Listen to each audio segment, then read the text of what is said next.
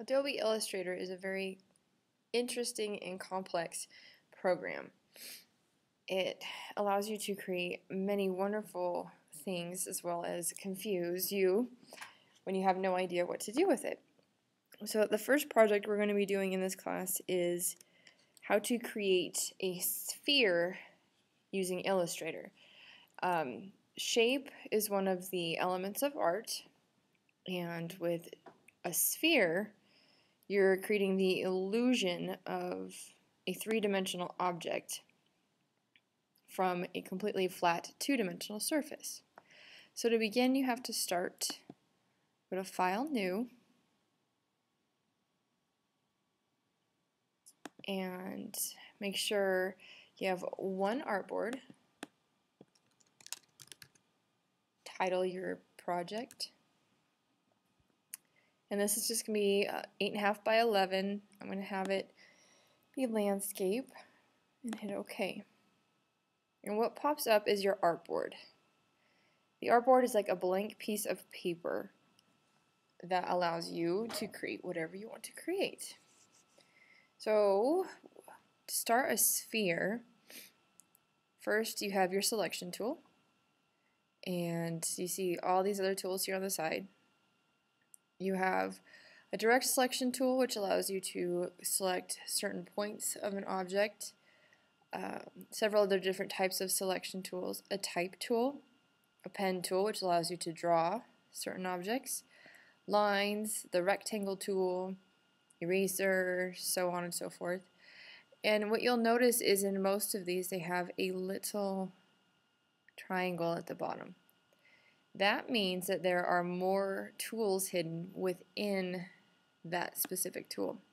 So if I click and hold, I can choose the ellipse tool because I can see that it's hiding in with the rectangle tool. So what I can do is click on that little arrow and pull out all the tools. So the first thing we're going to do is we are going to draw a sphere. Now, as you can see my cursor on the blank page, all I have to do is click and drag, and I have a sphere. But it's not a perfect one yet though.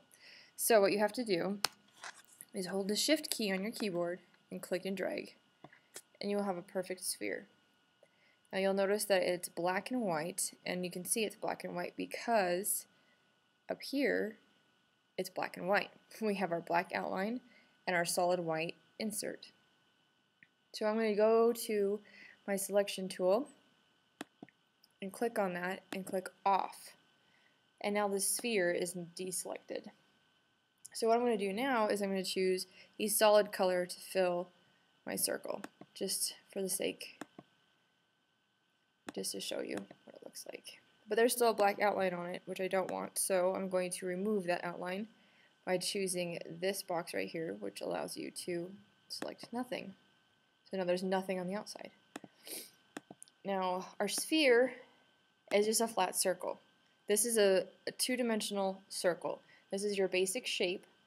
It's the element that we're talking about, just a basic shape. We wanted to make it look more like a form. So to do that, select your circle and come over to the right hand side of your page where you have other tools to play with. And the first thing we're going to do, we're going to click on gradient. And the gradient allows you to give depth to your object. It would be just like as if you were shading a sphere in drawing class. You start with your lightest to your darkest. But this is much faster and much easier. So we don't want it to be linear because it still looks flat, but what we need to do is choose the radial option. And as you can see, we have a black and white sphere. I don't like black, it's boring, so we can change it to a fun color. And you can add other colors in here by just clicking on the line. You can really make it pretty interesting. So I'm going to minimize that again by clicking on these arrows. With my selection tool still on, I'm going to click in the white so I can see what my sphere looks like. And the light source right now is hitting it straight on. So it looks more three-dimensional, but we need to give it more of the illusion of a sphere, like what you would draw in drawing class. So I'm going to select the sphere again, and now I'm going to go to the left side and choose the left gradient tool. And from that, I'm going to click and drag on this little circle and make this point right here be my highlight. See how it drags the white part, the lightest part, up to the point? So the light source is coming from the top left, hitting the top left of the sphere. Go back to my selection tool and click off. It looks more three-dimensional. So now you have to, well, you don't have to, but we're going to create a shadow to make it look like the sphere is sitting on something. So to do that, we need to go and create another sphere. So making sure that you're not selected, clicking in the white or the gray, you go to your sphere tool again, and go up to your color and choose black. Now, last time we held the shift key to make a perfect circle, but we don't want a perfect circle. We want a squished oblong circle. Just an oval, I suppose.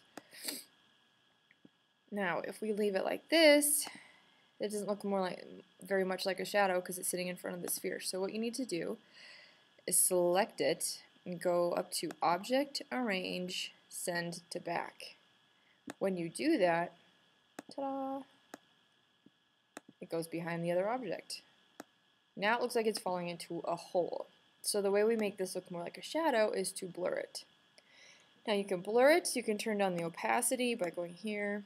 But see, that just makes it gray. So how about we go to Effect and Blur and choose the Gaussian blur. Now we have the option to preview what we're doing. And you can see there's your shadow. Adjust it as needed, make it bigger, smaller, however you need to do it.